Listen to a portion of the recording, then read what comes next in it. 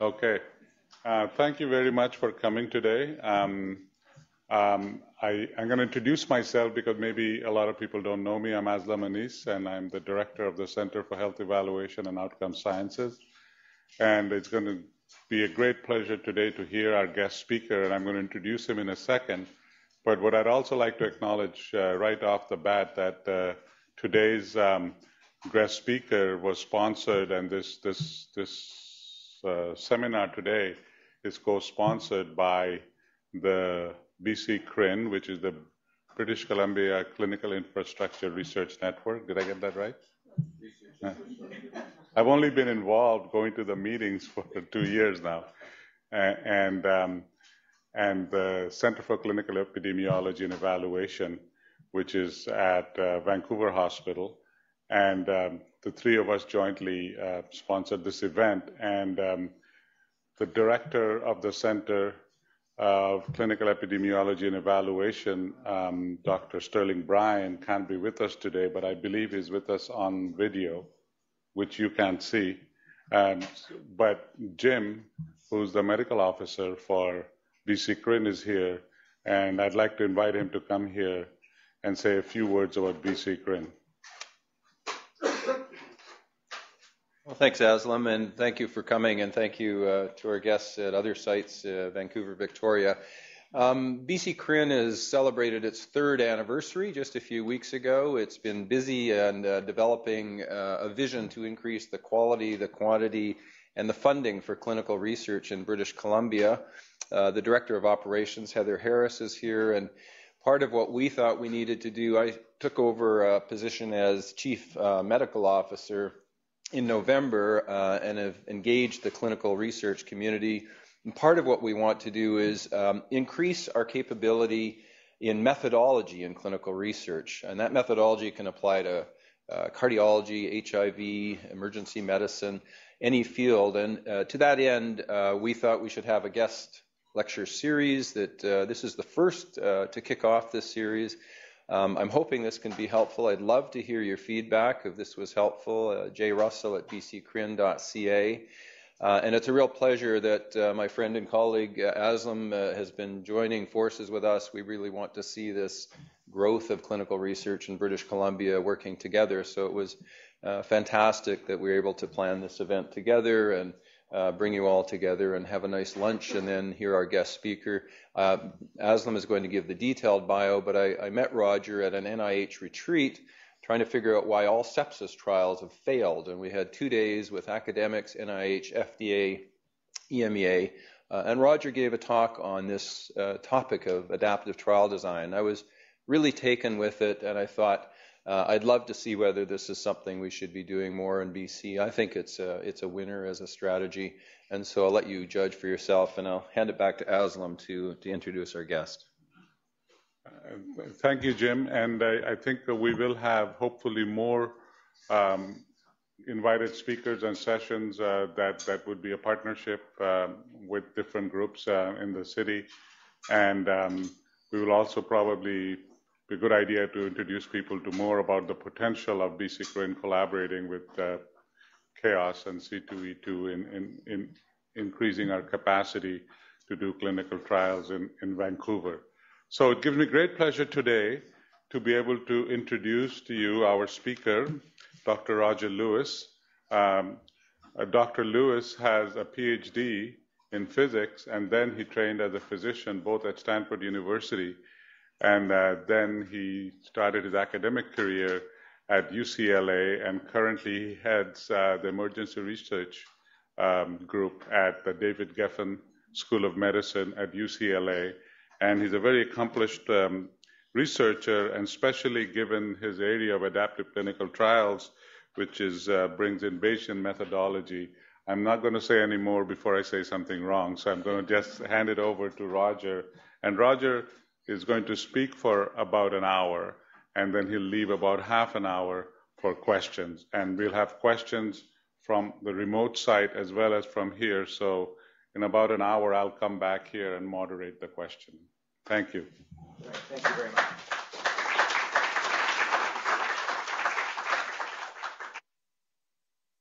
Great, thank you very much. So So the challenge here is to... Sorry. Yep, you're good. The challenge here is to speak for about an hour to a group that's just had lunch about statistics. So what I want to do is try to paint for you a picture about a new way of thinking, a slightly new way of thinking about clinical trial design. And in the course of the description and describing a particular trial, encourage you to think about what you've been told about trial design, and I want you to leave the room thinking much of what you were taught was just wrong. That's my goal.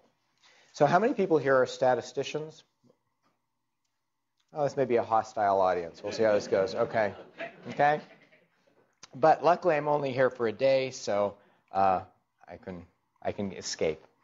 So financial disclosures, I work with lots of different people and entities, all in adaptive clinical trial design. We're lucky enough, our group, to have support from both the NIH and the FDA to apply the kinds of techniques I'll be talking about today across a wide variety of clinical areas, and also work with a number of commercial partners. So whenever one is in the position of designing a clinical trial, there's this period where you're trying to decide what dose of the medication to give, how to use the device, what your outcome ought to be, how soon you should give the intervention, how long you should follow the patients until you measure the outcome, et cetera, et cetera. There's all these questions. And each one of them reflects an area of uncertainty. And because we don't know what the right answers are to all of those questions, there's uncertainty in what the best trial design is. And yet, traditionally, despite this uncertainty, which is often quite profound, we're taught that we need to make decisions about all of these characteristics, write them down in a protocol, and hold those characteristics fixed during trial execution. Otherwise, at the end, we'll have no idea what the data mean. And this leads to an increased risk of a negative or a failed trial. And I use the term failed trial to mean a trial where at the end you're actually not sure if it was positive or negative. It's sort of the ones that give you a hint of a signal and a p-value of 0.07, and you wonder, now what am I supposed to do? Okay. But this leads to an increased risk of a negative or failed trial, even if the treatment is inherently effective. So despite the fact that we have tremendous uncertainty in many of the decisions we make when we design a trial, we only act on that uncertainty at specific time points. So in drug development, we talk about phase 1. That's the first use of the drug in humans, sometimes without the disease, sometimes with the disease in question, depending on the setting. Or in medical devices, we'll do some initial bench work to see if the defibrillator can, deliver the shock or do whatever it is it's supposed to do. Then after the results of that initial work, we sort of take a pause, we look at the information, and we try to figure out what is the next step in development. So for example, after phase 1, we may have some idea of what range of doses appear to be tolerable by the patients, and we carry that range of doses into the next phase of development. So all the analysis of decisions occur after that initial work, and we try to figure out what the next stage or phase of development ought to look like. Similarly, in drug development, in phase 2, we try to find the right dose to carry forward. We try to identify an outcome that appears to be important. We try to figure out whether the patient population is one that will respond.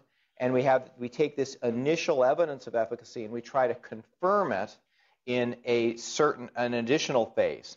Now, amazingly, there's commonly a process in phase 2 where we use one set of outcomes, some sort of proximate measure of disability or pain or whatever it is we're trying to affect.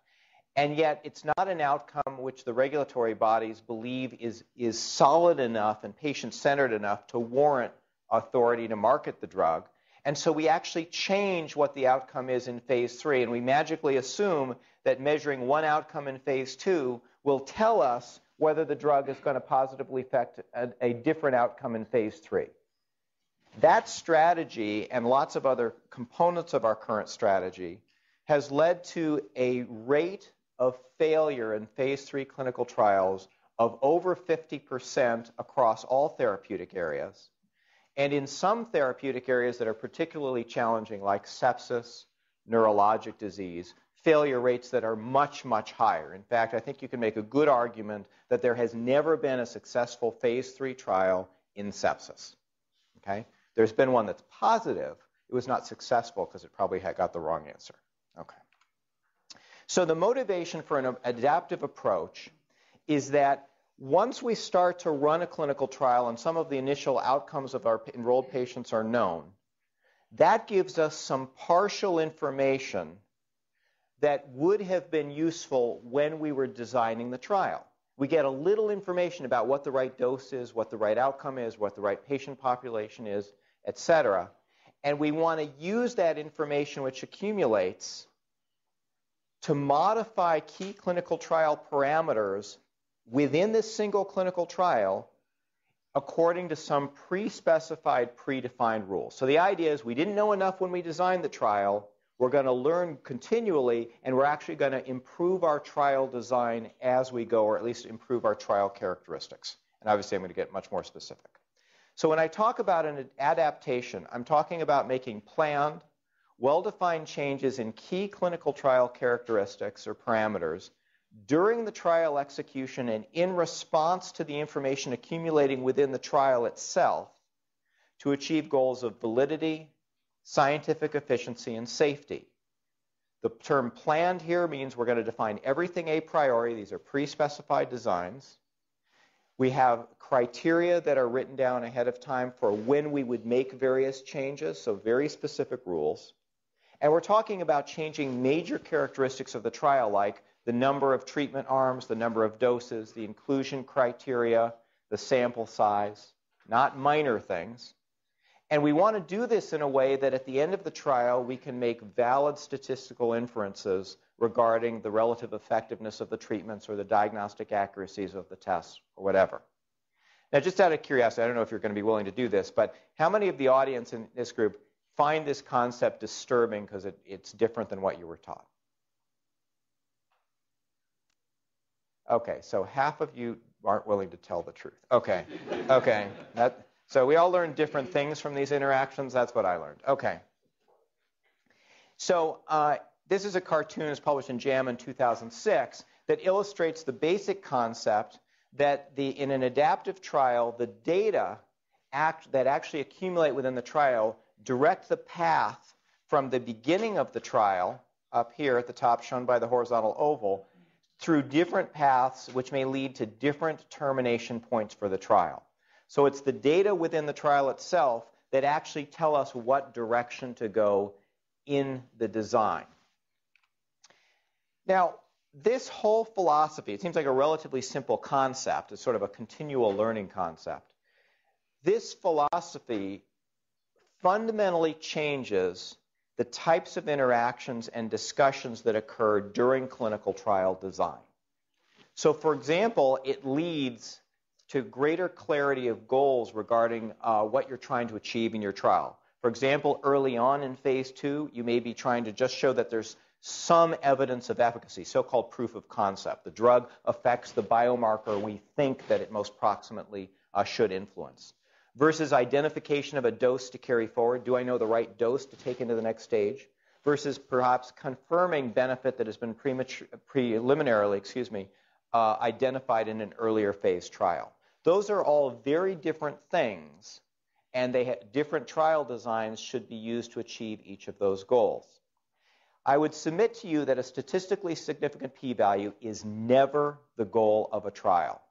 And the reason I say that is because there are so many ways, and there is so much experience with trials in which a statistically significant p-value is achieved, and yet you just don't know enough to know what you should do next. Okay? And that's why those trials don't influence clinical practice very much, or are often have to be repeated before you can get to the next phase. It's very common in drug development to do a phase 2 trial, have it be positive, and then have the company decide they need to do another phase 2 because they actually don't know whether they should go to phase 3. That means that was not a well-designed phase 2 trial. Another philosophical difference is we're going to take frequent looks at the accumulating data, usually in an unblinded way, in order to learn as quickly as possible from the information. We're going to be talking about trials that are adaptive by design, meaning by the time we enroll the first patient, we know exactly what we would do if various things happen. And because these designs are inherently more complex than the kinds of trial designs you're used to reading about, we can't just write down based on some formula or look up in some table what their characteristics are. We can't look up a type 1 error rate or a false positive error rate under the hypothesis that there's no effect, nor can we just write down what the power is or what the right sample size would be. So in order to design the trials, we have to be able to numerically simulate them, basically create virtual trials that we can run thousands and thousands of times, figure out what they do well, what they don't do well, and then modify the trials until we get the kinds of performance that appropriately balances the resources we have versus the goals and what we are trying to achieve with the trial. So this is another way of looking at an adaptive design, and I just want to run this through you so you get an idea of what's going on. So at the very beginning of an adaptive trial, you don't have any information that you didn't have when you were designing the trial. There's nothing to learn from yet. So we always begin these trials with what we call a burn-in period, during which we apply absolutely traditional randomization rules. So for example, I'm going to show you a design that has a control arm and 3 active treatment arms.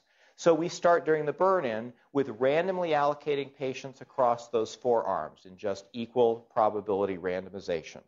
And at that time, we may pay particular attention to stratified randomization to minimize the imbalance of covariates across the 4 groups. And we'll do that for some period of time that's determined by the so-called sampling rule. So for example, if we put 10 patients on each of the 4 arms, we would do that for the first 40 patients. Once 40 patients are enrolled, we look at the current data. Now this is a very small data set. There's going to be lots of noise in the data. There's going to be some missing outcomes because some patients were just enrolled and we haven't followed them out yet to their outcome. But we look at whatever information we have, imperfect though it may be. And we ask the first question is there a reason to stop the trial? Is there overwhelming evidence of harm, overwhelming evidence of futility, overwhelming evidence of success that suggests we should stop immediately, based again on pre-specified rules? Usually there wouldn't be, so very early on. So at this point, we look at the data from those first 40 patients, and we say, based on this, should we update our allocation rules? So instead of using equal randomization, maybe we should preferentially randomize a little bit towards the arm that looks a little bit better than the others. We then apply that rule, continue the data collection to the next interim analysis, and again look at the data. And we continue this in a circular fashion, so it's a cycle where it's continually redesigning itself, if you will, until we meet one of the pre-specified stopping rules, one of which is always that we've reached the maximum allowable sample size for the trial. But in this way, the trial design is continually updating itself. So why would we want to go to all this trouble? So there's a cartoon from the New Yorker magazine, and there's a couple of things I find interesting in it, but the point I'm going to point out, there will be fit testing today in dining room 3 until 2:30 p.m. Welcome to British Columbia. There will be fit testing today in dining room 3 until 3:30 today. There will be fit testing today in dining room 3 until 2:30 p.m. My last fit test, the person said, "Have you gained weight?" And I said, "No." He said, "Okay. I hope your fit testing is better than our fit testing." So the cartoonist here seems to be implying that it's bad to be in the placebo group, right? It's like this preconceived notion that that's bad, and that's what happened to poor Mr. Dudson. But in fact, experience has shown that it's very often really good to be in the placebo group. There are many clinical trials for whom that's exactly the group you want to be in, because you get in the placebo group and people care about you, they follow you, they pay much better attention to your medical care, and they don't give you anything dangerous and ineffective, okay?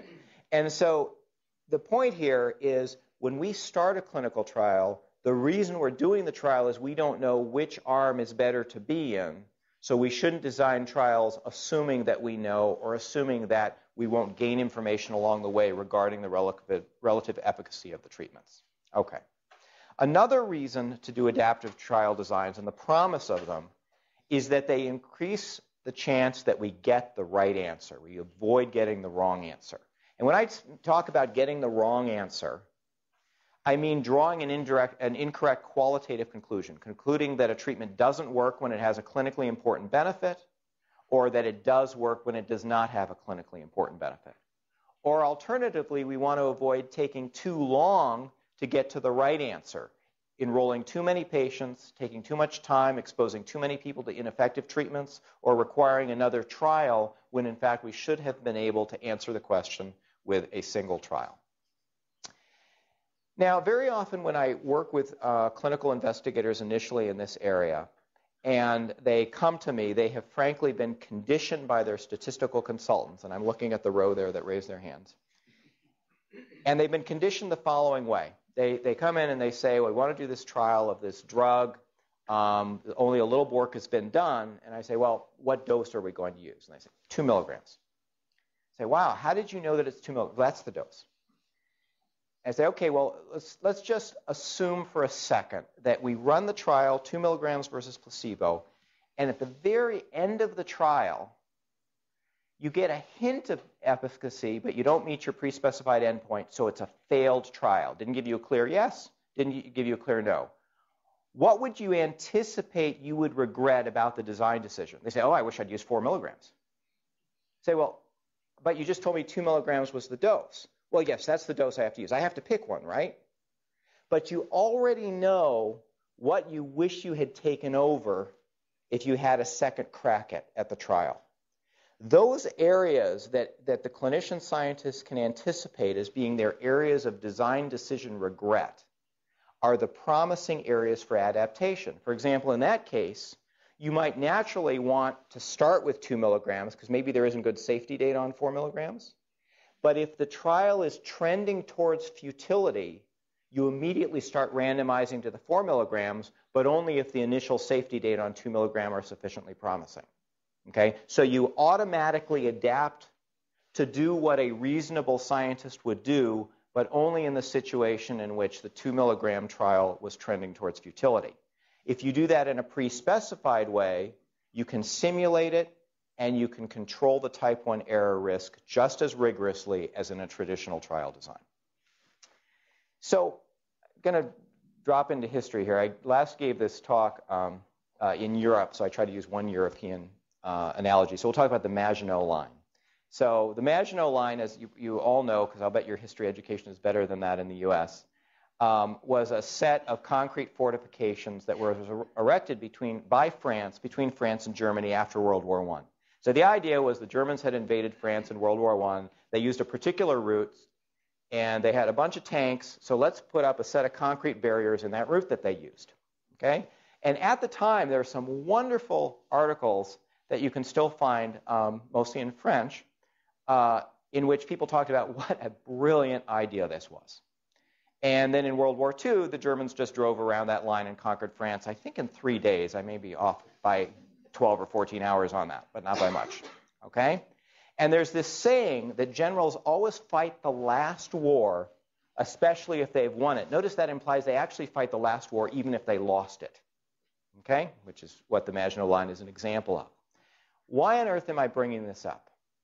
I'm bringing this up because the statistical community has learned over the years that there are particular threats to the validity of a trial that they can control, that we can control. We can control the likelihood of imbalance of unmeasured covariates by applying randomization. Therefore, strict randomization has become this cornerstone of clinical trial design. I'm not saying it shouldn't be, but you've got to understand where it came from. The reason that we keep our clinical trial design static is because it allows us to rigorously calculate type 1 error risk as if the type 1 error risk was the most important thing.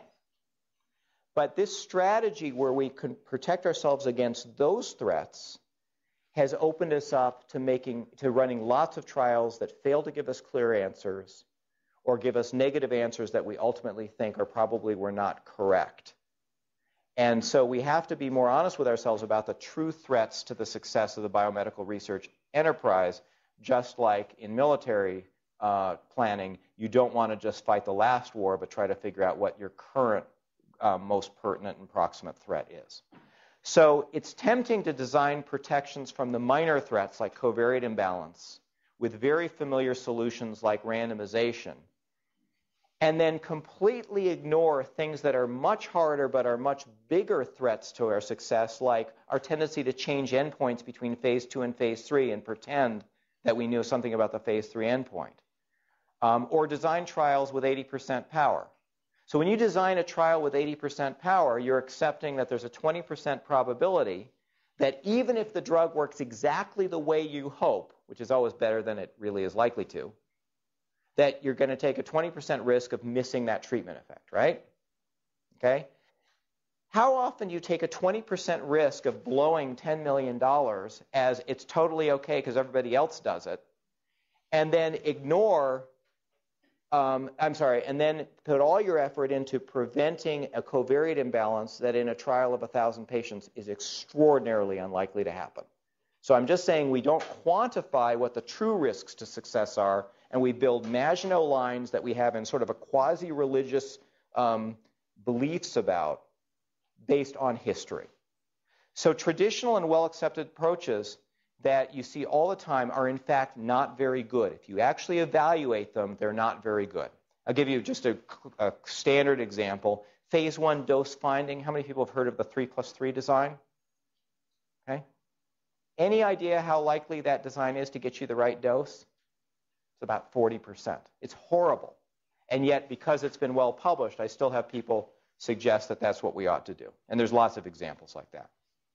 So as I'm making this point that there are other threats to the success of trials we ought to pay attention to, I need to make the point that you can't just look at a particular trial situation and know what the most important threats are. You actually have to be able to simulate the trial, and through the results of the simulation, find out what the most important threats are, and then design your trial to address those threats. Okay.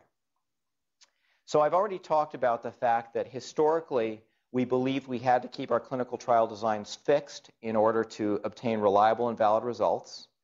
And that's really because it allowed the closed form writing down of our distributions, and therefore we could say we had some strong belief we knew what the type 1 error rate or the power was.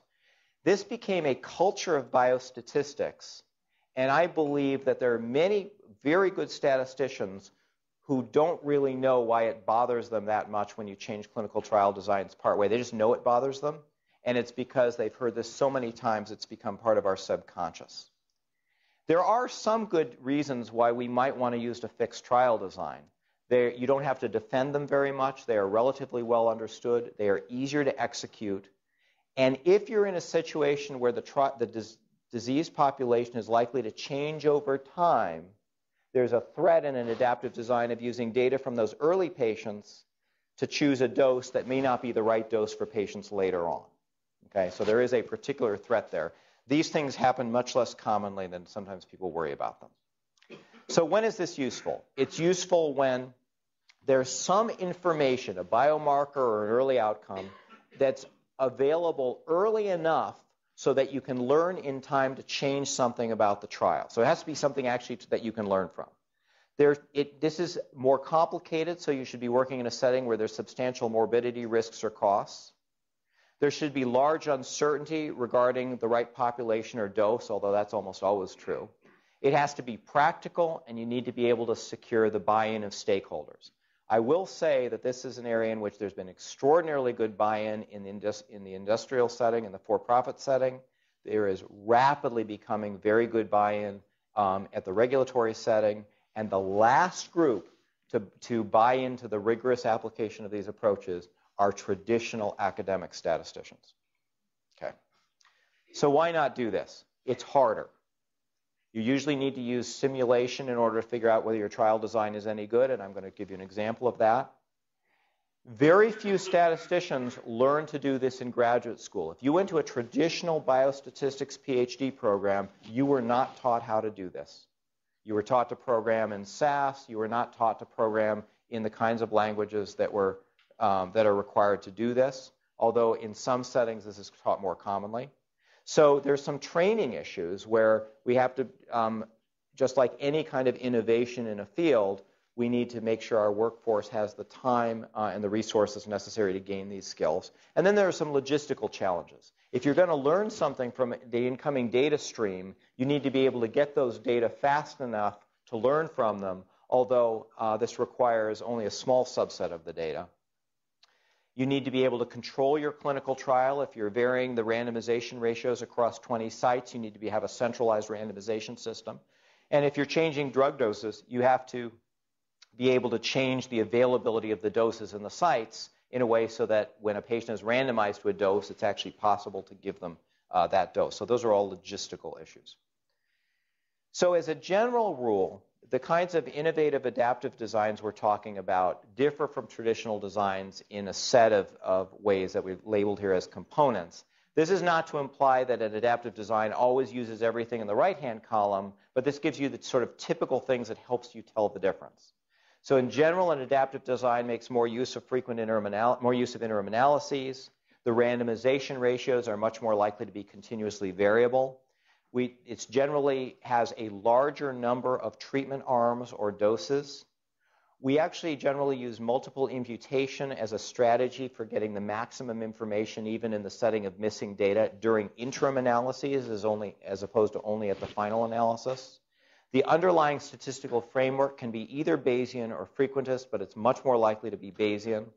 And I will say as a caveat that whereas there's actually nothing I'm going to talk about today that you couldn't in principle do from a frequentist standpoint, it is so hard that no one does it.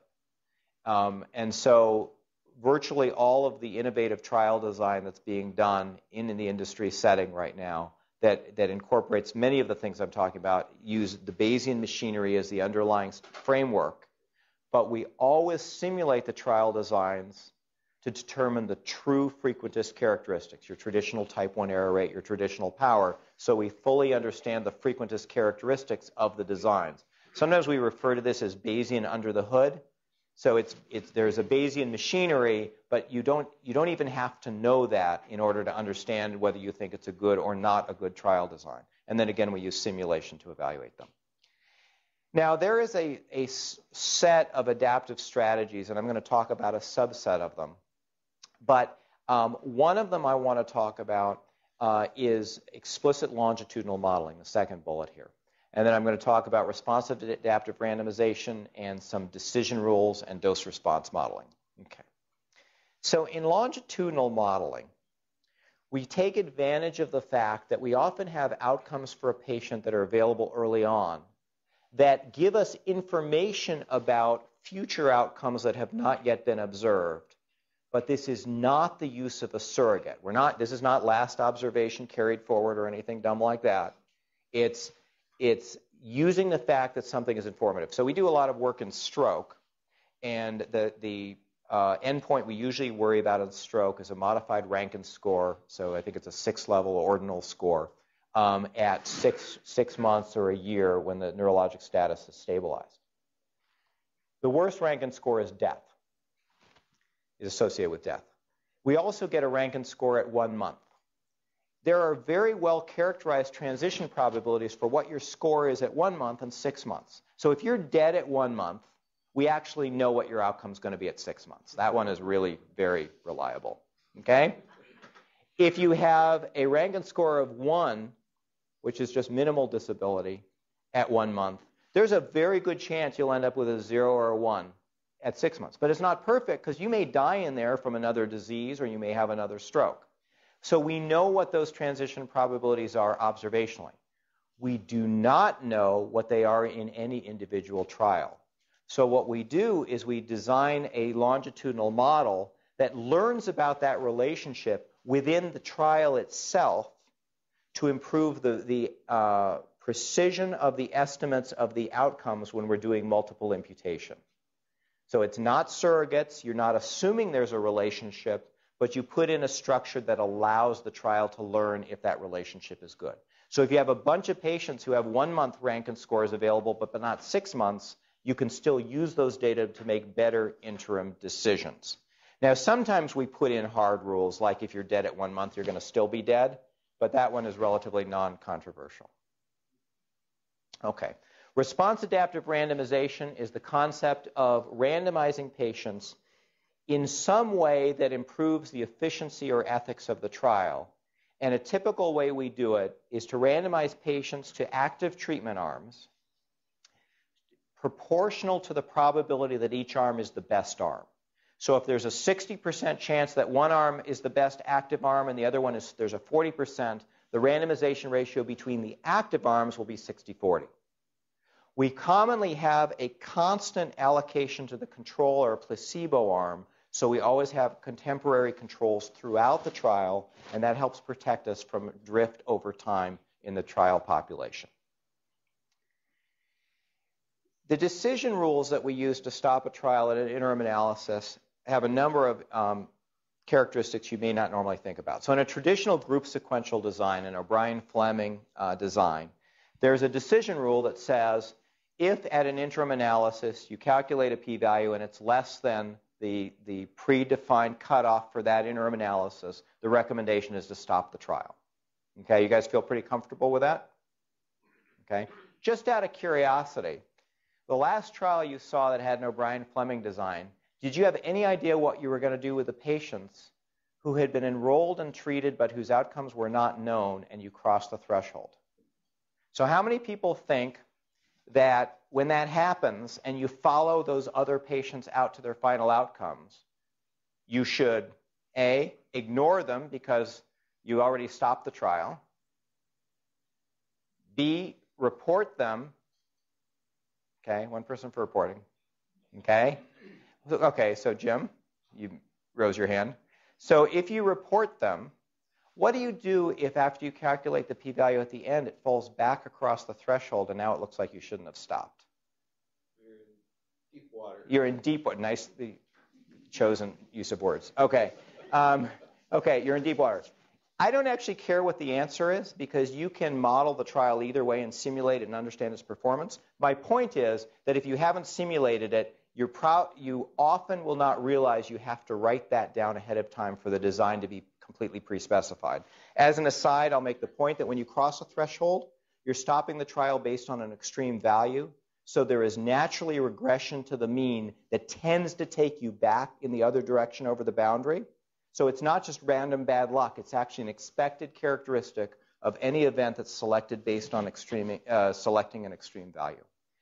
So when we do decision rules for stopping, we generally do predictive probabilities where we ask the question, if we stop the trial today and calculate the probability of having a trial success once all the currently enrolled patients are followed to their final endpoint, what is that number? And if that number is higher than some particular probability, 98%, for example, then we stop the trial. But it's based on explicitly calculating the predictive probability of trial success following the current patients out to their final endpoints, not based on the currently known endpoints directly or in isolation. Okay.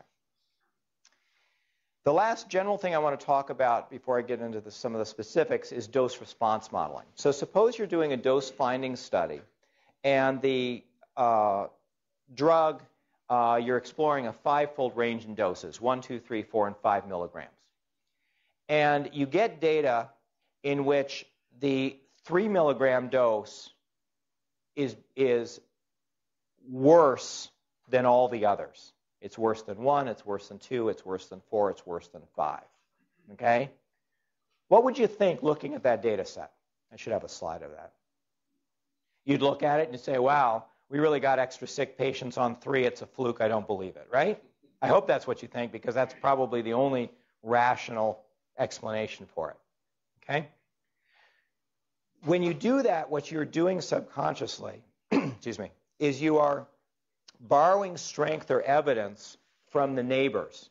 You're looking at 2 and you're looking at 4 and saying, I can't really think of a good reason why 3 would be the outlier and low. And therefore, I don't really believe it. So a dose-response model objectifies that, which is actually very sound logic, and reduces the uncertainty in the estimates of the dose response at intermediate doses by looking at the behavior of adjacent doses. But when it does that, it has to allow for the possibility that you'll have an inverted U-shaped dose response curve and that one in the middle might be the best. But you don't want it to be crazy best, and you don't want to have a shape of a dose response curve that goes up, down, because that just doesn't make biological sense. So it captures that. Okay.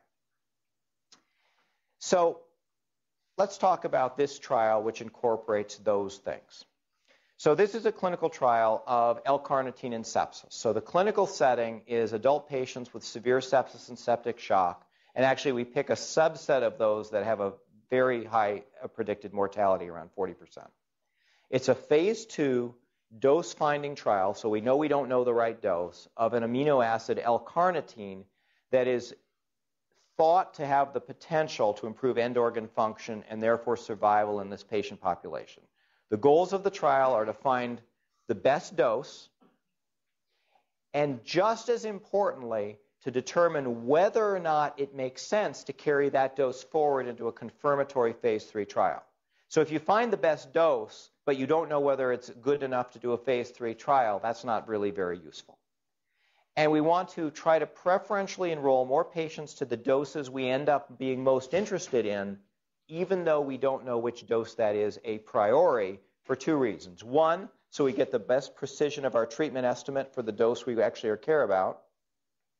And just as importantly, so we get the most safety data on the dose we're actually going to want to carry forward. Because another way phase 3 trials fail is you move forward with a dose, and it probably had a good efficacy signal, but it turns out to be not tolerable in the patient population. Okay.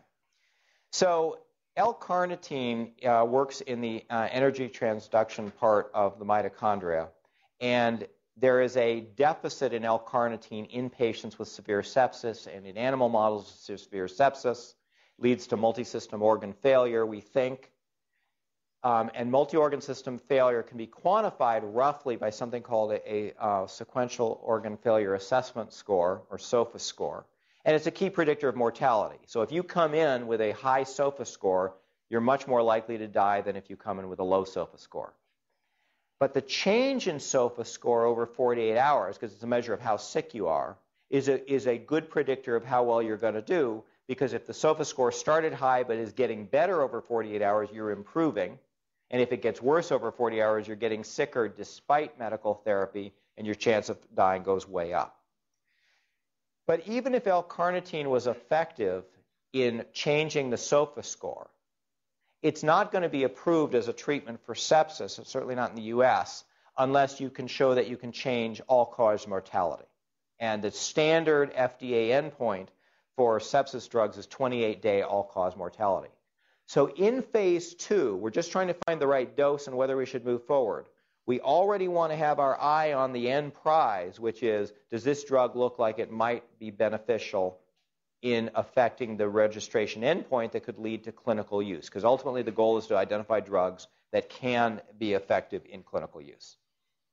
So we have this proximate outcome measure, which is the change of SOFA score over 48 hours. What we really care about is survival to 28 days. We're going to have 4 arms. You could get, this is an amino acid. You actually give grams of the stuff intravenously, so 0, 6, 12, and 18 grams. We have a maximum sample size of 250 subjects, which was a fiscal limitation from the funding agency. And we're going to do an interim analysis first at 40 patients. So the first 40 patients is the burn-in. We have equal randomization up to then. And then after every 12 patients, which is something like every month. And we're going to use the following adaptive features. First, we are going to randomize patients according to the probability that each dose in the active arms results in the best improvement in SOFA score. So we think this drug affects energy metabolism that affects end organ failure, so let's find the dose that has the best effect on that. That's how we're going to choose which dose to use. But we know that that's not the end game, so what we're going to try to do in determining whether this phase 2 trial was successful or not is we're going to ask the question, for whichever dose appears most effective, could it win in a future independent phase 3 trial that used 28-day mortality as the registration endpoint. And we just assume that that phase 3 trial is a traditional 1-to-1 randomized trial with 1,000 patients in each group. If it looks during the phase 2 trial that none of the doses are sufficiently promising to have a high likelihood of success in a phase 3 trial, we stop for futility. Now, that may seem like a very simple sentence, but it's really quite distinct in most strategies. Our definition of futility in phase 2 dose finding is based on predicted probability of success in a trial that we're not even running. Does that make sense? Okay, so you're keeping your eye on the end game. Our early criteria for success is similar. Have we identified a dose that if we stopped today and launched a new phase 3 trial has a high enough chance of success in that independent phase 3 trial? Now, in order to evaluate this trial design, and at this point there should be no way for you to look at this and have any idea if this is crazy or not. But in order to simulate and determine whether it's crazy in its performance characteristics, we have to be able to simulate virtual patients, run them through the trials, see what it would do when we apply these predefined rules, and simulate tens of thousands of trials under various assumptions regarding how the drug might work. And we look at all of those simulated results to try to figure out if this is a good trial design or maybe not so good a trial design. Okay. To simulate those patients, we have to assume some relationship between the change in SOFA score at 48 hours and mortality. So we used an observational data set of real adult sepsis patients in whom we had the SOFA score and mortality to see what the observed relationship was. Okay? So this is a typical set, although this is very simplified, of simulation results. So we're going to focus on two different columns. The first column is the null effect column, where we assume the drug's a total dud. It has no effect on the change in SOFA. This is a change from the average change. So 0 it's normalized to 0. And it has no effect on mortality. So this is the scenario under which you evaluate the type 1 or false positive rate for the trial.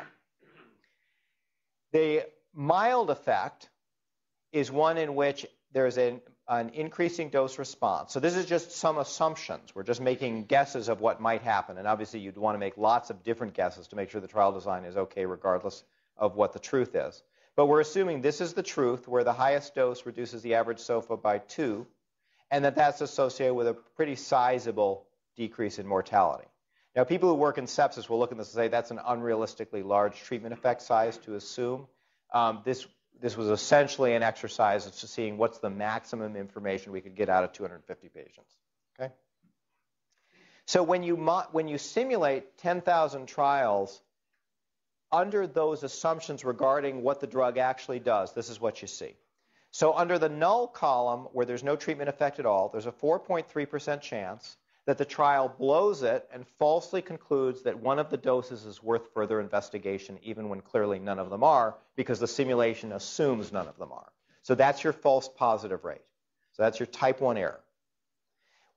When it does stop early, 43% of the time it stops early and says futility. That's a correct decision because the drug doesn't work. About 2.3% of the time it stops early for success. That's a false positive. That 2.3 is included in this 4.3. On average, it takes about 200 patients.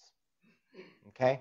When it does falsely conclude that the drug works, it randomly picks one of the 3 doses because it's just getting fooled by noise in the data. So about a third of the time it picks the 18-gram dose. That's not really that important here. Okay? So this only demonstrates adequate performance in the null case where there's no treatment effect if you think this is adequate protection against a false positive or type 1 error. In a phase 2 setting, this is actually pretty good type 1 error control. Okay? This would not be okay in a phase 3 setting where this would have to be less than 2.5% by convention. Under the mild effect scenario, where we assume that there's this kind of treatment effect, there's a 91% chance of the trial concluding that the drug is worth further investigation and identifying a dose to carry forward. It stops very rarely for futility, and 68% of the time, it stops early for success. So you don't use your full 250 patients. So a characteristic of adaptive design based on these predictive probabilities at interim analyses is that you only use the full number of patients when you need to because the actual data you're seeing are ambiguous. If the data are clearly established what you should do, then you stop early and do that. The average required sample size is 172 patients, but some of the simulated trials went fully to 250. And there's a 99% probability that at the end of the trial, when it picks a dose, it will pick the 18-gram dose. So it has a very high accuracy of being able to pick the 18-gram as opposed to the 12-gram. Okay? So we showed the investigator team lots of simulations like this, and we played with internal parameters I haven't told you about, like the thresholds for declaring early success and early futility, to balance the false positive rate against the false negative rate. Okay? She told me if she runs, that means there's a problem. Okay.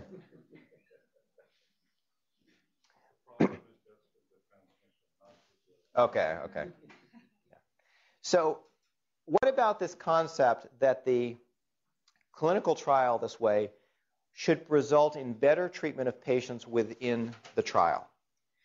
So under the assumption that there's no treatment effect at all, the trial keeps about a third of the patients on the control arm, equally spreads patients roughly across the other arms, and this is just noise. It treats everybody equally, but since all the arms have the same effect, no one gets hurt, no one gets benefit either harm or benefit.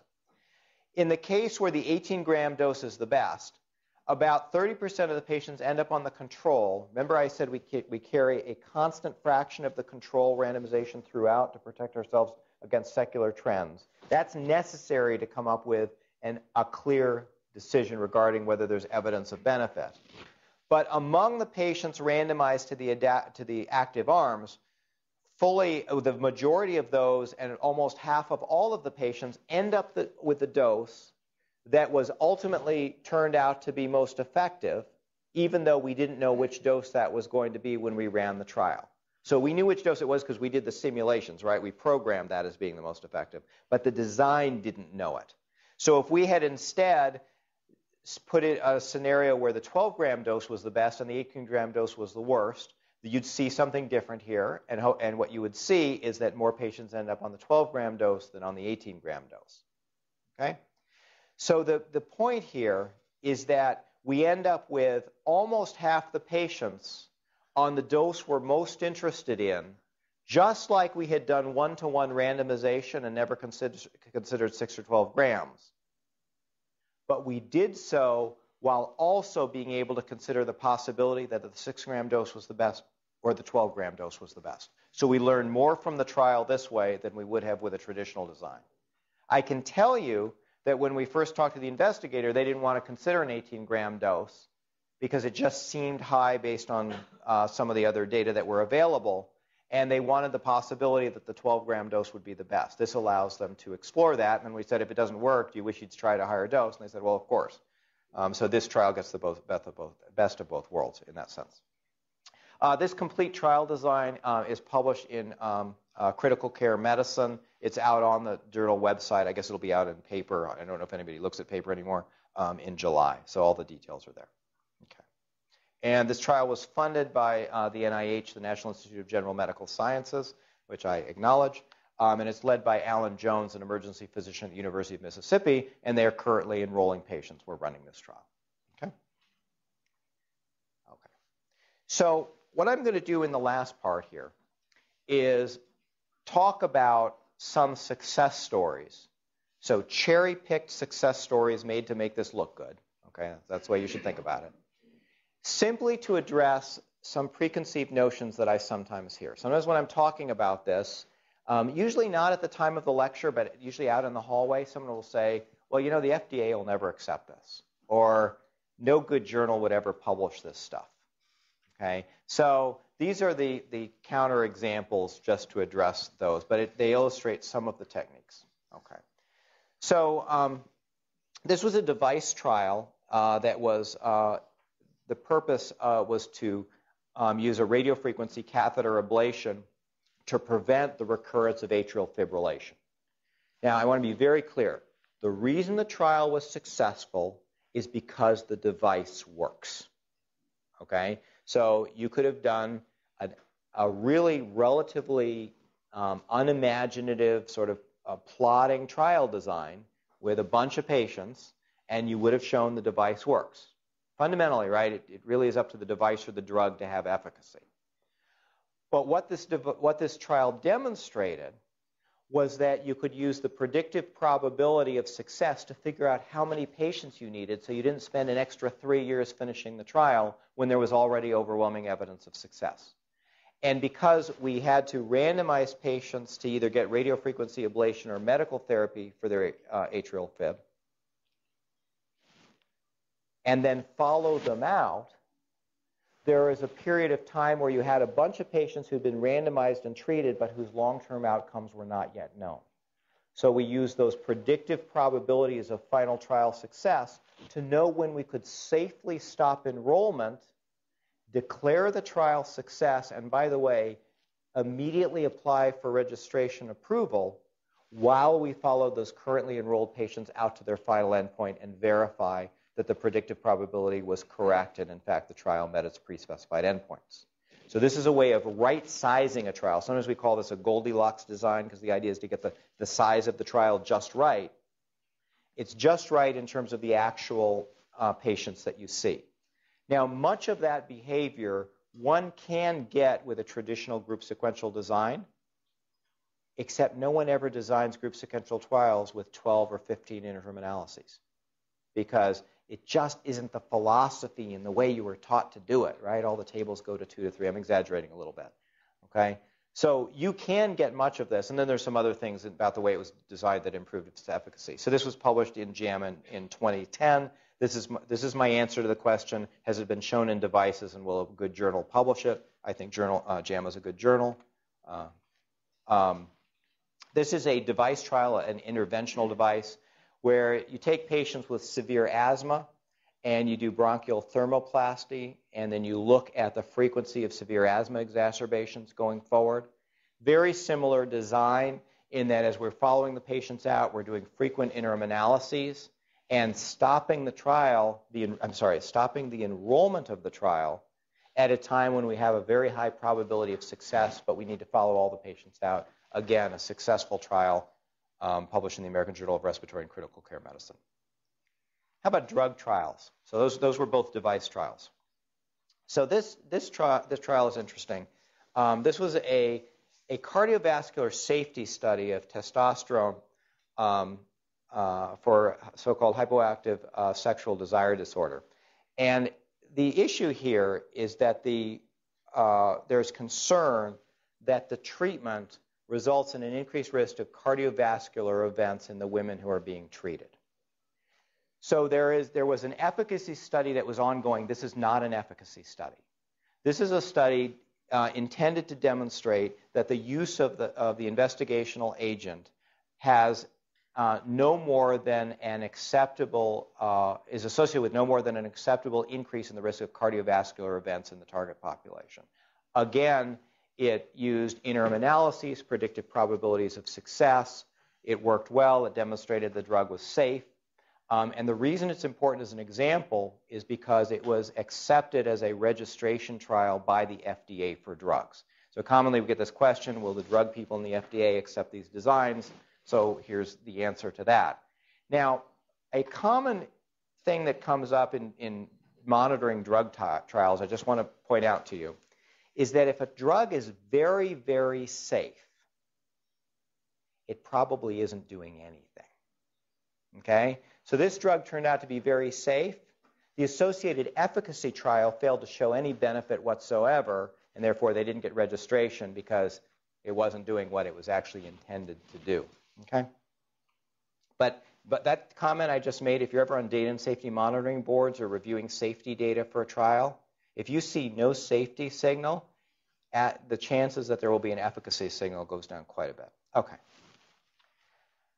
I want to end my examples by talking about a drug development strategy that was used by Lilly for this glucagon-like peptide 1 analog, which I'm going to call DULA because it's dulaglutide. And this is a drug that's being investigated for diabetes, and the endpoint is hemoglobin A1C as a marker for glycemic control. But the concern was that it might lead to weight gain, and actually, paradoxically, it actually seems to yield some weight loss. So in order to figure out what the best dose was, we had to integrate information on hemoglobin A1C and weight into what's called a utility function, where we say if it caused no more than this increase in weight, it might be usable, but no matter what it did for hemoglobin A1C, if on average patients gain more than this % of their body weight, that would be unacceptable. And then it's not an all or none, it was a continuous curve. But basically we had a mathematical representation that basically asked the question, how desirable was the effect of this drug integrating both its effect on glycemic control and on patient weight?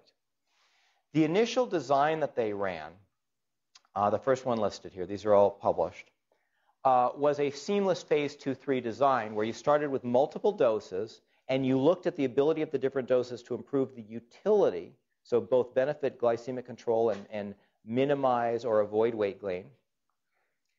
And it had the possibility of seamlessly, one of its decision rule was if 1 or 2 doses looked good enough, you would seamlessly become a phase 3 confirmatory trial.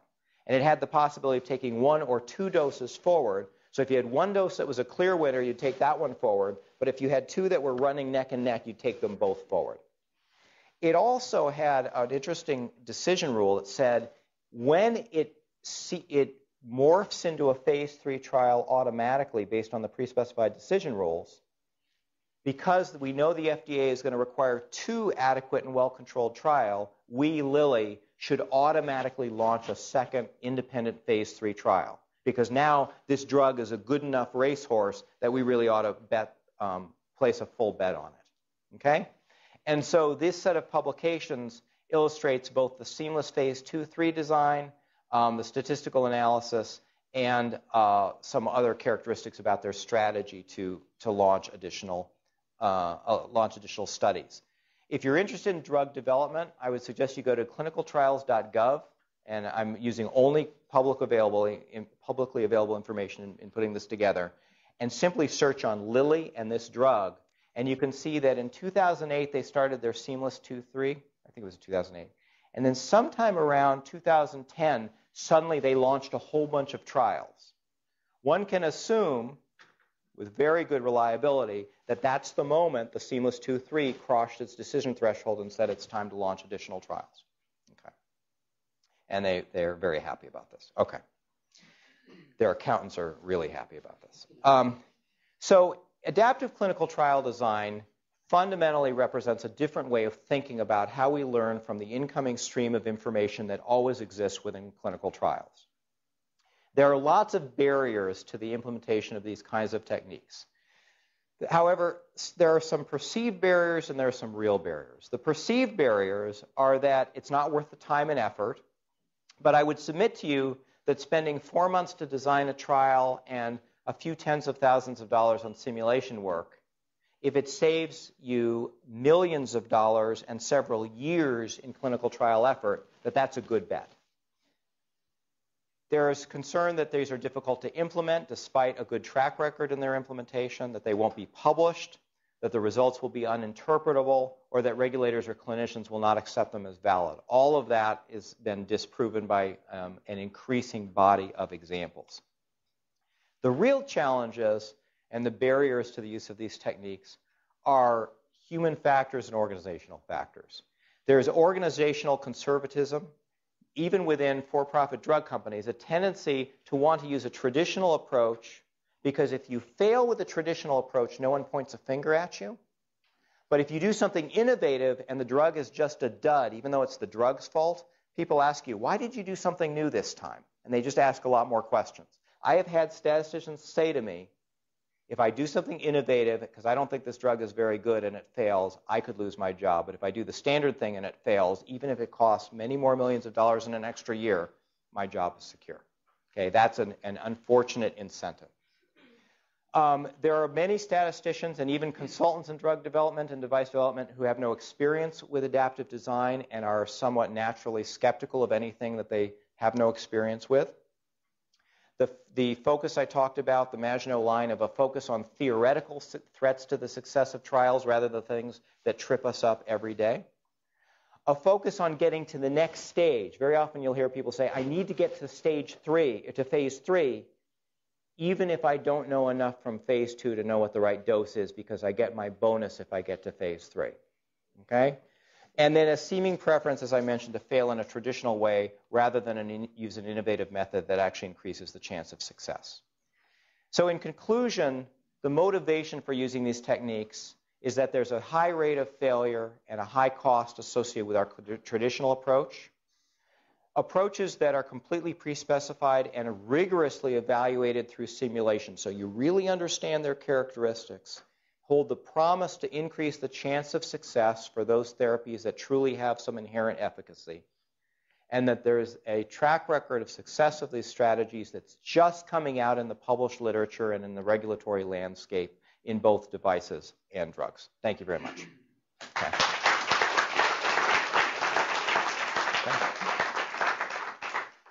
So for the audience here, we have lots of time for questions now. And in front of you, there's a microphone, and there are instructions on how to use it. So if you just raise your hand, I'll recognize you. And then if you just introduce yourself and ask the question. So Roland. Well, yes, I'm a statistician with a self-serving question. Press the button. I did press the button. But then you speak into that. Oh, I have to sit down? All right. Well, I must say that I am very sympathetic to the ideas that you've been put forward here.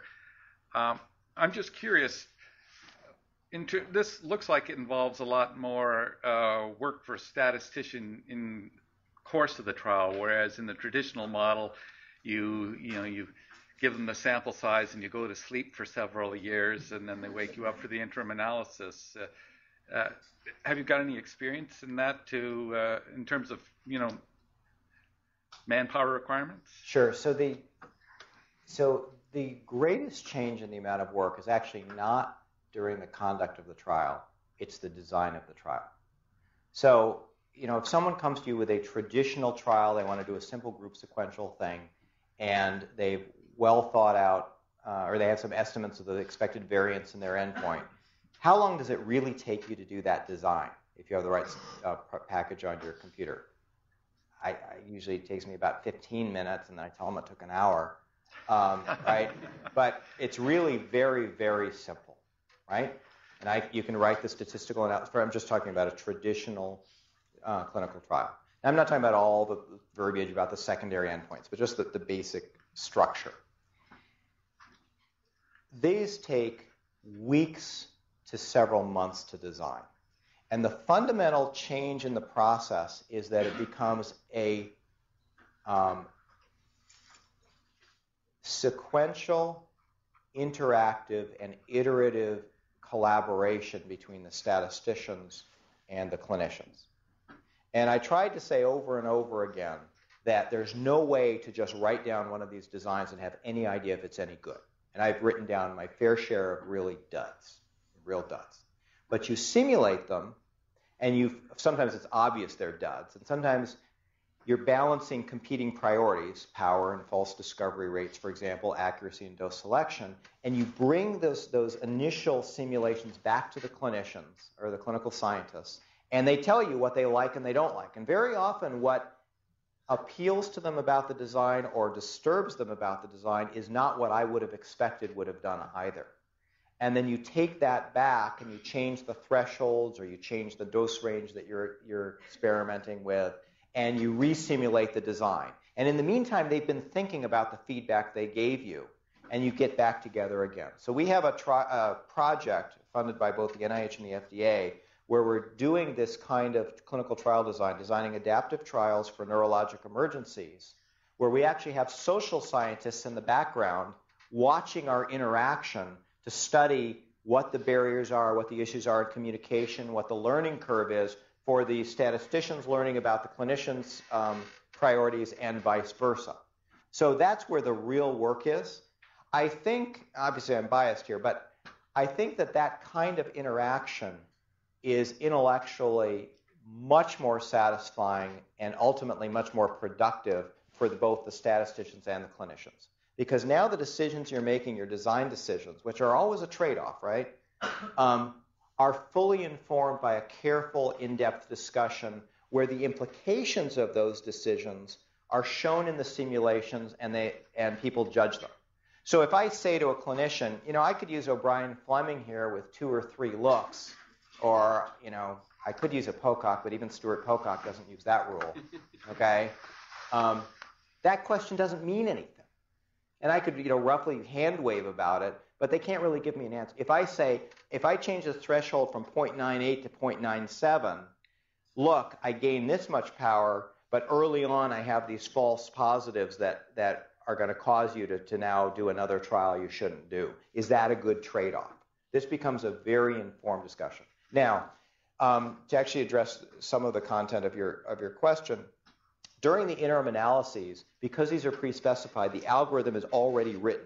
You had to write the algorithm. You had to program it to do the simulations. So now all you're doing is taking that piece of code and putting in the actual data stream from the actual trial to make it do what you simulated it doing 10,000 times. So that is not that much work, assuming your code runs and you don't find new bugs and those things that happen in real life. But that's not the hard work. It's the lead time, and you have to totally talk about paradigm shifts. Telling investigators you can't come to me a week before the grant is due.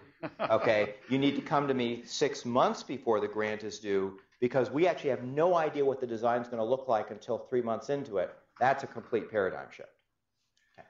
Yes, if I could just follow up with a brief editorial comment. I mean, that's what I was hoping you would say. And I have to say, and this is for the local audience and indeed people in Canada, we have to find a mechanism for actually funding biostatisticians so that they're rewarded for their efforts. I'm a biostatistician. I have a position in the Department of Statistics that does not reward me for any of these activities, and because I don't publish in the Annals of Statistics, I haven't had a career progress in 10 years. So I just wanted to get that off my chest. Well, we like you, Roland. Yeah. So I just want to say that in this work that we're doing with the NIH, one of the things we're having discussions about is what are the appropriate funding mechanisms for that kind of design work. And NICHD and a non-NIH entity called the Maternal and Child Health Bureau have actually funded, for example, believe it or not, a 2-year project to design a trial of progesterone in head trauma in children, where we're doing all the simulations, a very complicated trial. So there are entities that are beginning to fund that, and we're also looking at putting in infrastructure dollars within our clinical and translational science networks, and again from an NIH institute, that are earmarked for these kinds of design activities. So I think we're going to start to see some realization that good design work is not 2 hours and a paragraph that goes into a grant. It's really much more detailed than that. Sorry. So here and then over here. As you pointed out, the micro. It's pushed, yeah. As you pointed out, neurological trials are challenged, and it's not just the dose finding part of that; it's also the outcome selection, because we're working with an organ which doesn't give us nice discrete surrogate outcomes. And one of the big stroke thrombolytic trials was challenged just by choice of a threshold between the MRS scales, for example. So is the ability to do this adaptive design in the choice of an outcome measure fair game as well? Can you be searching where your threshold is for the MRS scale, for example? So I'm going to answer your question, then I'm going to try to politely suggest it's not the question you wanted to ask. Okay? So the answer to your question is that in a confirmatory trial, the FDA and others are very suspicious of any adaptive identification of the outcome measure. And choosing the threshold for the MRS would be considered equivalent to choosing your outcome. Okay? So it would not fly there. That's my best guess. Obviously, I don't make decisions for the FDA, but I talk to them a lot, and I'm pretty confident. Okay? If you were in a learn phase, you absolutely could do that. But in general, the approach would be to say you cannot include those phase 2 patients in the assessment in phase 3. You could do something that it's called operationally seamless. You continue your trial, but it's not inferentially seamless. You have to consider the phase 3 patients in isolation only after you have decided what your threshold is for the MRS. Okay, now, for people who aren't familiar with the MRS, it's a 6-level ordinal scale. It has all kinds of unfortunate characteristics, like a 6, which is death, may or may not be perceived as the worst outcome, because a 5, can you describe a 5? It's basically a persistent vegetative state. You're totally dependent on others in hospital. Okay, so you're in a hospital and completely dependent. There are some rational adults who believe that a 5 would be worse for them or their family than a 6. Okay, there's a lot of controversy about this. I just have to tell you, I was once on a phone call with an FDA reviewer who pointed out that the way the threshold is, a 5 and a 6 are the same, and the person said, I'd much rather be a 6 than a 5, and then said, oh, I'm not allowed to say that. That's the politics in the U.S. Okay. So to come back to it, so the way we do a bunch of trials that use MRS, and I think the most promising way to look at MRS is to use a utility function where you assign a value. Say you assign 10 points to being a 0. That means you're basically back to your baseline function. 0 points to being dead, and some number of points in between that represents the true value of those outcomes to some sort of representative patient population. It turns out there are 2 patient-based assessments of the clinical utility of MRS levels that are published. There's one in Europe, there's one in the US, which I can share with you. They use different scales, but if you normalize them to the same scale, so they both say dead is 0, and the dots fall almost exactly on top of each other. So there's actually a data-derived utility for the MRS. So for all of the stroke work that we do, we try to convince people that what they should be trying to do is to identify the best treatment, dose, device, strategy, whatever it is, to maximize the expected utility measured by that average over the MRS. And the reason that's helpful is that anytime you dichotomize a multi-level scale, if there's movement only on one side of your cut point, you can't pick that up at all. If all your treatment did is change the 1s to 0s, and your cut point is between 1 and 2, that doesn't change your dichotomy. You miss it completely. Personally, I would really be interested in a drug if all it did is converted 1s to 0s. There's actually a really interesting paradox. You can picture, say, an aggressive approach to stroke management that might have the fascinating property of changing 1s to 0s, so taking people who would have had some deficit and giving them no deficit, essentially, but also has some risk of changing 5s to 6s. It's called TPA. Okay. Yeah. And whether or not that's a good trade-off depends on how much value you place on each one of those transitions. And it is much better to use a patient-based utility, which actually represents people's preferences for the various outcome states, in order to quantify that. And then the last comment is, I started the whole talk by talking about the tendency of being forced to make decisions. When someone is asked to design a stroke trial, usually the one thing that they force the investigator to ask is, what's the cut point for the MRS? And you never know what it should be.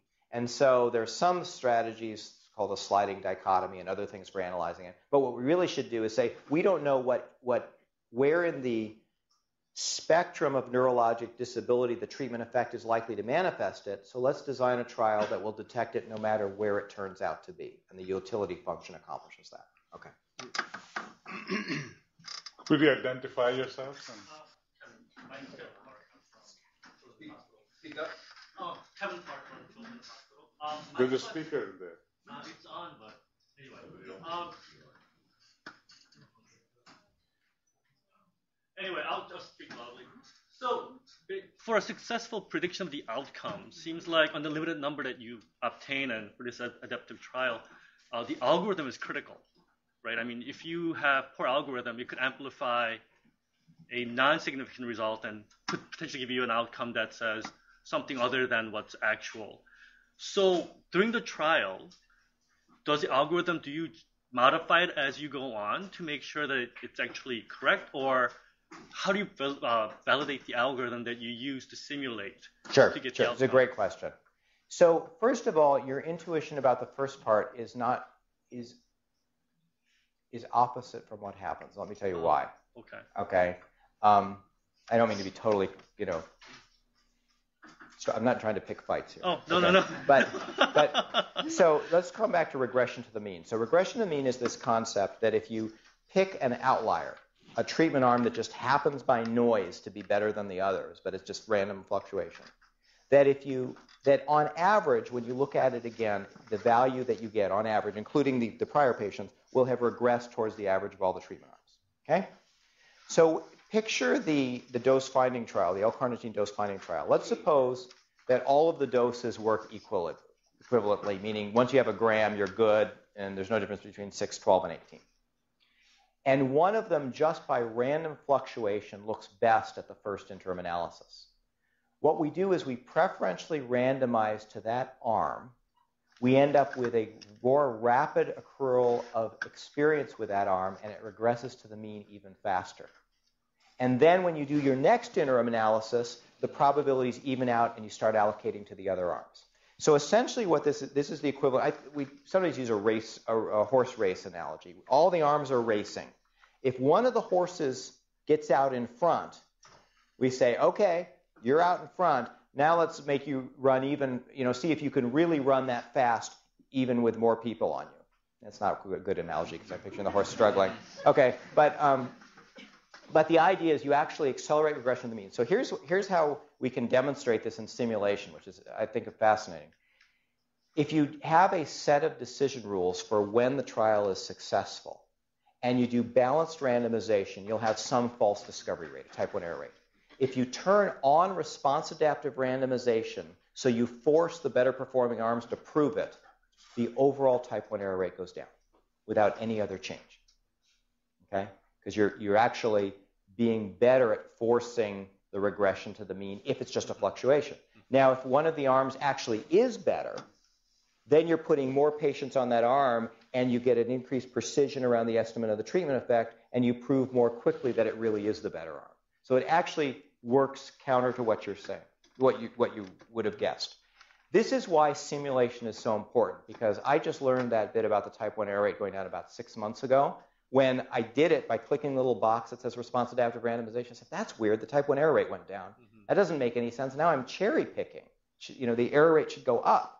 And I talked to one of my colleagues who said, oh yeah, a few years ago I saw that, and this is why. And you can prove. Once it's explained to you, it makes sense. I will make the comment that simulation often does this, where you see behavior you don't expect. You assume you've made a programming error, and then a day later you say, oh, that's why it does that. The answer, the other part of your question, we do not change the algorithm. The algorithm is pre-specified, but the algorithm always uses the current Bayesian probability estimates. So as the data stream changes, obviously the results of the algorithm change, but the algorithm does not change. Okay. All right, maybe one last question. Anybody have a last question? Two, okay. Quick answers and quick questions. Oh, okay. So Charlie and then...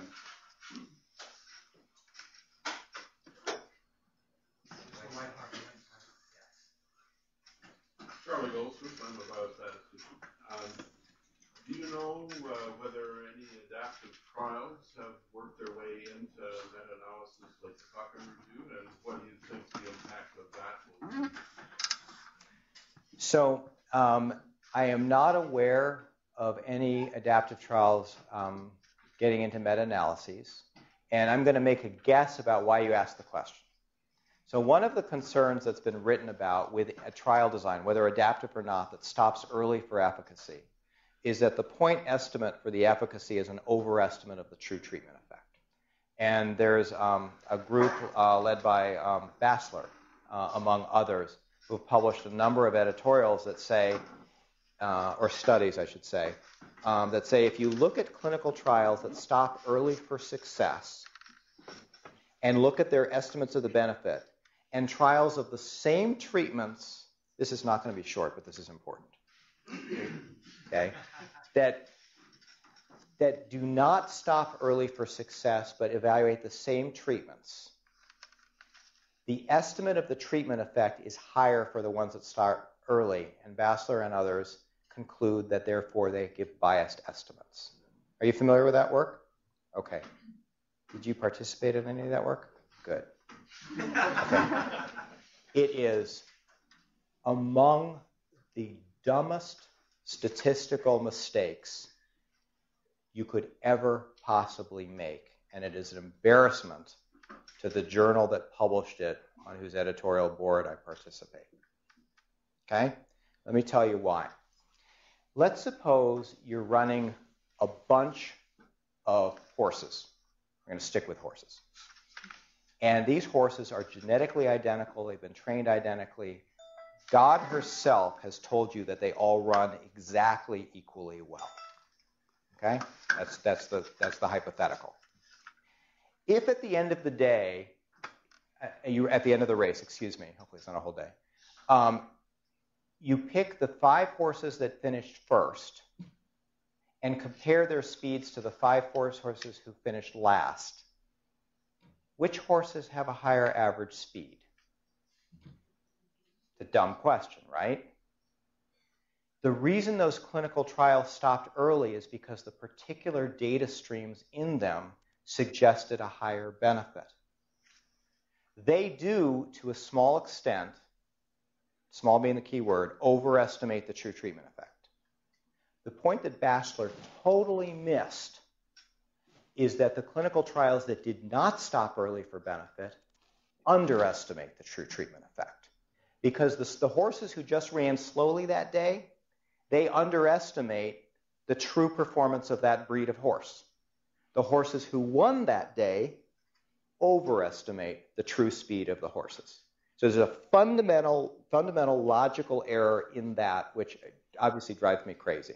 Now, just like I made this comment about the needing to quantify threats to validity, the key issue is not whether or not a trial that stops early is biased at all. It's whether is it biased enough to be scientifically, clinically, or ethically important. Okay, so would it bias a review enough in a meta-analysis to change a positive result to negative or vice versa? And when you do studies, which you really have to do through simulation, the amount of bias with the early stopping rules that are commonly in practice is on the order of 1% or 2% in the magnitude of the benefit of estimate. It's really small. It's absolutely there, but it is so small that it is a minor threat, okay, against the real threats to trial success, like having the wrong endpoint, the wrong population, the wrong dose, et cetera, bias, unblinding, all those things. And so it's a perfect example in my mind of this Maginot Line phenomenon, where we really worry about something that's not the real threat, while the ethnic group I won't mention is driving around the concrete bunkers. Okay? And so we need to really worry about the right thing. So it's a great question because it ties into a whole area of controversy, but I would just urge you to, if you're familiar with that work, to reread it carefully and read the letters to the editor that were written about that paper and notice who wrote them. Okay, the last question. Sorry, very long answer.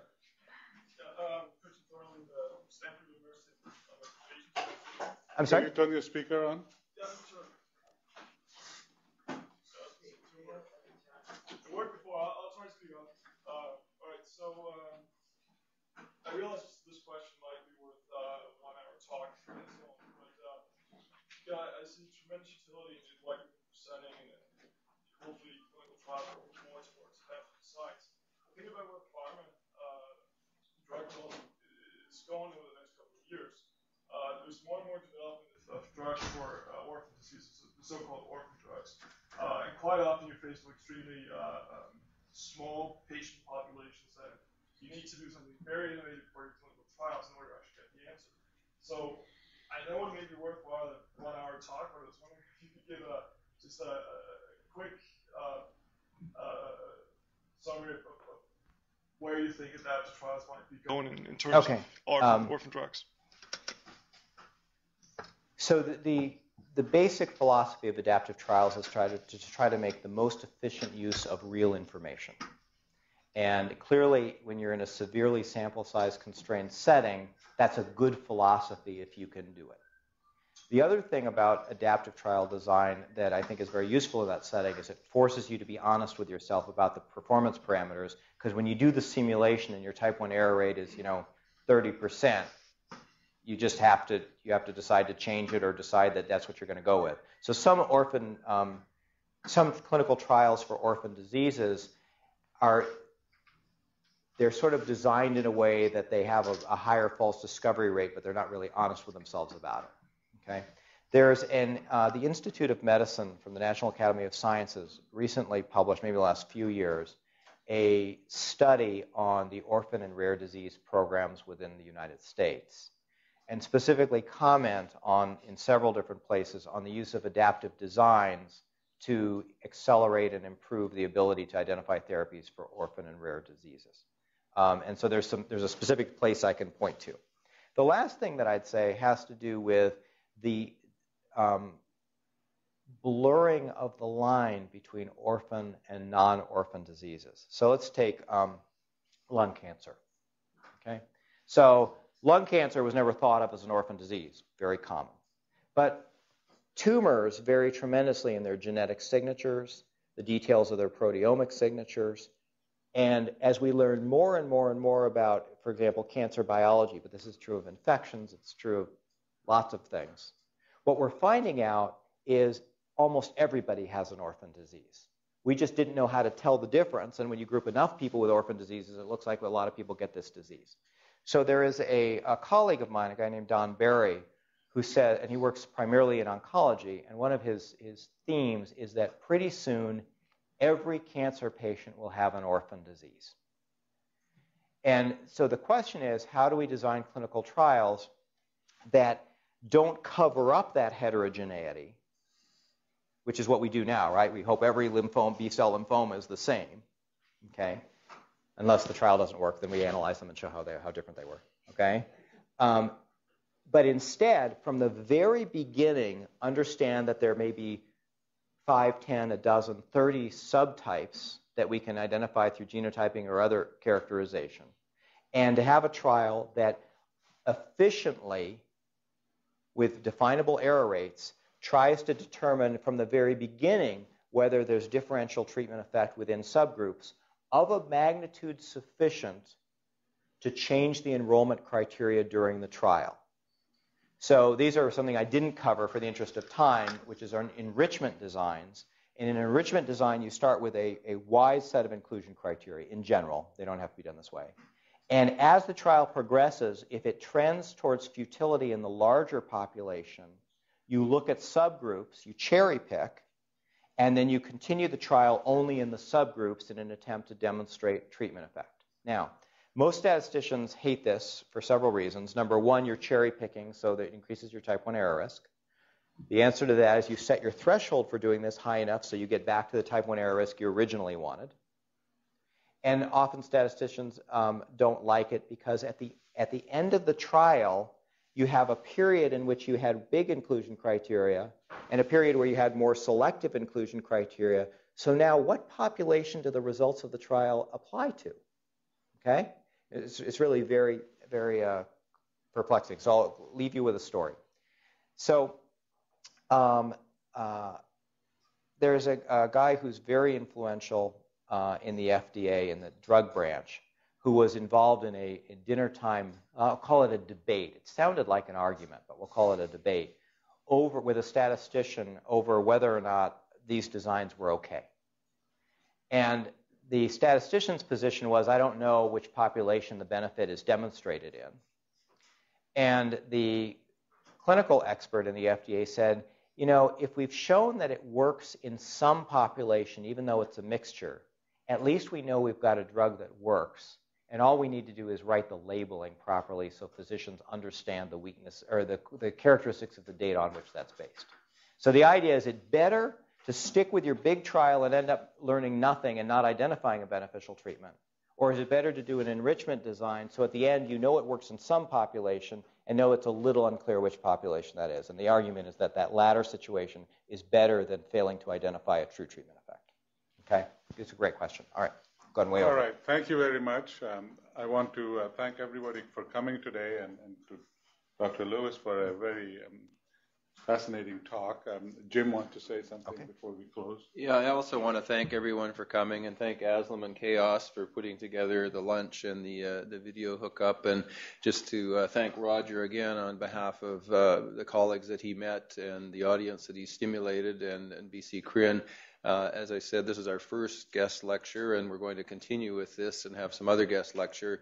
If you have ideas of stimulating speakers and people that can provoke us with new methods and better methods, send me an email.